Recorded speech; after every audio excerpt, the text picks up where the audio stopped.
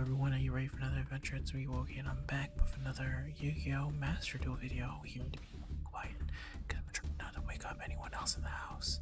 So, what are we going to do today? Well, today I wanted to look at some replays I've done with a deck I've been using while I prepare for the next season. It is True Dracos. So let me show the deck real quick. This is what I've been using in it. If you don't know what True Dracos are, basically they contribute summon using continuous magics and traps, and these are their magics and traps, and you kind of want to summon them using these, because when these leave the graveyard, then you can target a spell trap and sometimes monster depending on what card it is, and destroy anything on the field. But not only that, they have a lot of other good effects, like for the example this one, for each True Draco or True King card type sent from the field to the graveyard this turn, you can draw, which is crazy because sometimes you can easily draw 3 cards with this, or even 1 card, and it's continuous, so you can do it every turn. They have this field spell here. It's a real fun deck. I'll actually go into the duels and show it, but I've been using it as I've been kind of preparing the next deck that I want to kind of try and get to platinum with, and I chose this deck because it was very straightforward. So, oh no, I don't have access to this one. Here we go. These are all from today. Anyway, that's gonna be the video. I hope you like it. If you do, feel free to leave a like or comment down below. Tell me what decks you've been running. I've been running True Draco because it was pretty cheap.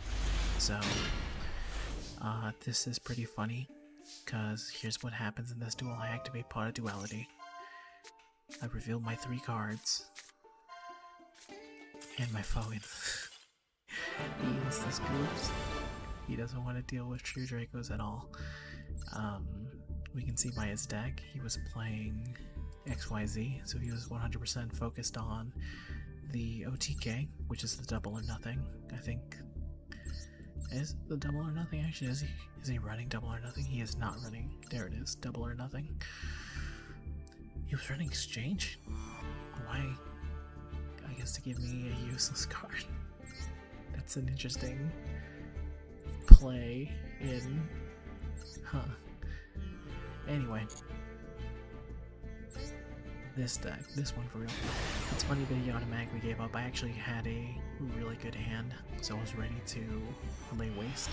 I'm gonna assume because he didn't have a hand trap or anything, he just wasn't able to stop me, and he knew I was about to get some combos off. Okay, so let me hit this. I will pause occasionally. Here we go, activate True Draco. You can see I've already messed up a little bit, but that let me draw my card. He activates Pot of Prosperity, and basically when any card effect activates, you can...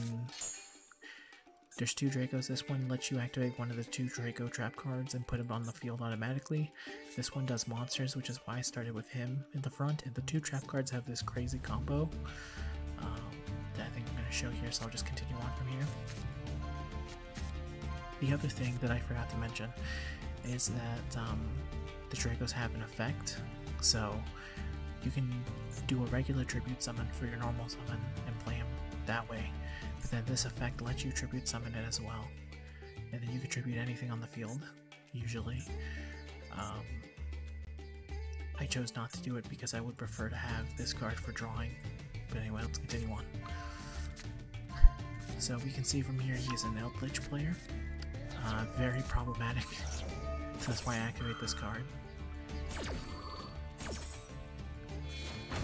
He was gonna destroy it, so I chose to get her from my hand.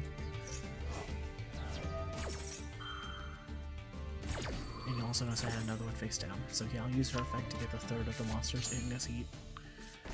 And he's going to set up his board, he's going to do Eldlich stuff.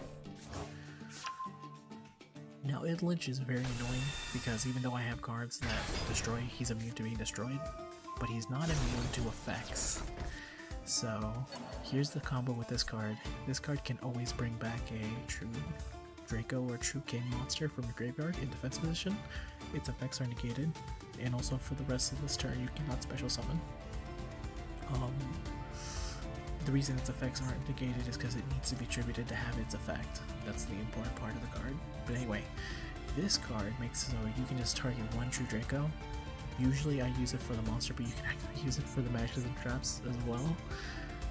But with this combo, you can just infinitely keep lowering half of the attack in defense of your opponent's monsters.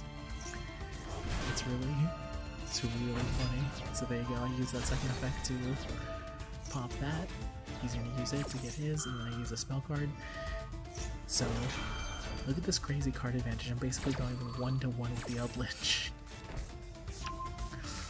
In terms of every time something on my field goes away, I get something in my field. So we're basically even right now. I think he actually has advantage for now. I choose to get rid of that. Plays it. I forget if I choose that to get another card. The reason is that I think I wanted to have at least 3. He's going to try and take this. What I do is activate its effect, so I get to destroy it. And make that Eldlich even weaker. And I think for some reason he chose to summon an Eldlich, and then I can activate his effect again. 7-chain combo, by the way. Look at all this advantage going on in the field. Yeah, look, 875 attack. And he gets 3 Eldliches on the field. And then I get to turn those 3 to the deck and draw 1 card. And I get the special summon. Attack.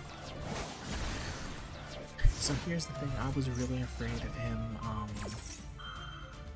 basically getting the XYZ monster, so I decided to just stop it at the curve here. I'm going to take one of my true Draco cards and I'm going to destroy his Eldlich to prevent it, because I know we can only use Eldlich's effect once, so if I'm going to summon his, it's all big and strong.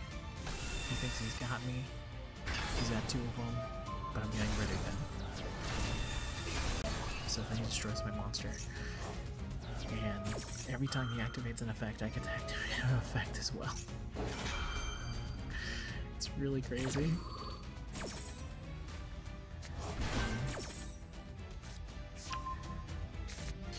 There's still a lot. The game could go to anyone at this point still. So I use upon duality, so I decided to use skill drain, cost him 1,000. He starts messing up a little bit, I've noticed. So he's playing all these cards because he wants to start banishing my stuff, but it just doesn't work out for him because I want that. So yeah, he destroys my stuff, but it just doesn't matter to me. And at this point I'm like basically GG. I draw the card I need, which is terraforming. He has no way to stop it. And then I can also destroy that skill drain, so he paid 1,000 for nothing. I get dramatic diagram, which is their field spell. He counters it, but it's fine. It's not the biggest. It's basically his last play, because you'll notice after this turn, he's basically done. I have effectively shut down his Eldlich. He can't do anything. He can't keep up with my pure card advantage. And a lot of Eldlich players I don't think run Harpy's Manifester. I think the only thing that I am afraid of is... Let me see. Because just to check his deck, just to see if it had it or not. Yeah, he wasn't running it, but there's a very specific card that absolutely devastates me. Let me see if I can find it. It's under a lose. It might be this. No? It's Mech Knights. Alright, let's see. Might be this. Yes. So this one right here goes in match. No, wait, not goes in match. Evenly matched. This absolutely devastates me. This and Zombie World stop everything that I want to do. Because as you can see there, I can very quickly gain advantage, but if you destroy the entire board, then I'm kind of done. Here's the last one play this game. I think it's fun.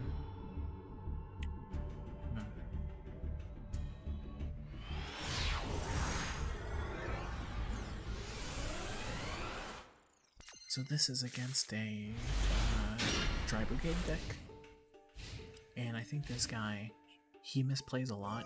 You're gonna see it here. Not to talk any shit about him, because I misplay a bunch too. but I think the reason is that he saw that I didn't have an extra deck and he thought it was going to be an easy win, so he kind of overextends himself, which you're going to see right here. He's going to summon him. Now most people would keep the cards in hand, but he doesn't for some reason. And the funny thing is that one of the cards he got rid of, was Card Destruction, which would have absolutely devastated me if he had used it, but he did. I don't know, Tribe Brigade is really good. See, then he gets a trap card that he has to return to the deck. But anyway, Tribe Brigade is really good, but if they don't have a negate, then they're basically dead on the field. And I have Vanity's Emptiness, which is going to stop special summoning as long as I don't put a card on the board. And this is what I do to him, is that I summon, boom, say go ahead, it's your turn, let him get a bunch of monsters and stuff. He's ready to basically wombo combo me again, except for boom, Vanity's Emptiness. He can't do anything, he can't special summon. So, and then I'm able to start building up my board. And without the ability to special summon, Tri Brigade is just useless. They're a bunch of dead cards. They may as well be dead cards. Like, he starts to get rid of like traps because he has no monsters to get rid of. The Great Magi Gazzetti, that was like his one ray of hope. I think he was expecting me to eventually destroy this, but I read its effect, and I saw that if I destroyed it, then the battle phase is skipped, so I chose not to. So basically at this point I just wait. Yeah, this is where I say it's game. So I get rid of my trap card, use that to get rid of that. I have enough damage, I have over 8,000 from just tribute summoning these monsters over and over again. The great thing is that these tribute summons aren't normal summons as far as I'm aware, because it does not count as special summons. And he's dead.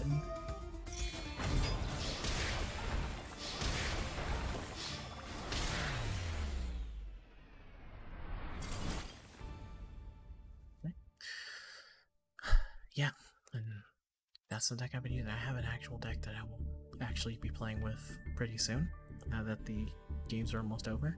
But I kind of wanted to show off what I've been doing with True Draco, because as I was learning it, there was definitely some rough losses, as you can see here, these losses here, but I've also been gaining more wins, and I've been able to stay in Platinum, basically.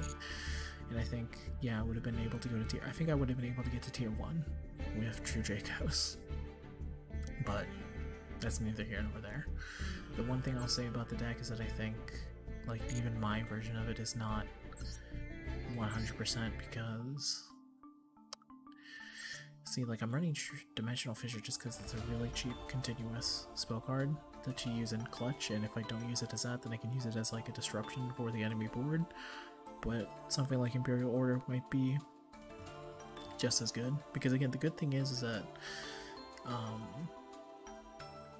you can use Imperial Order, stop your opponent's spell cards, then tribute summon, use your Imperial Order once it's served its purpose, and tribute it, and then just completely wreck shop. And just because your spells are negated, I don't think that means that you can't still set them on the field. I don't think it destroys them. I think it just stops them. Actually, I don't know. I've never actually...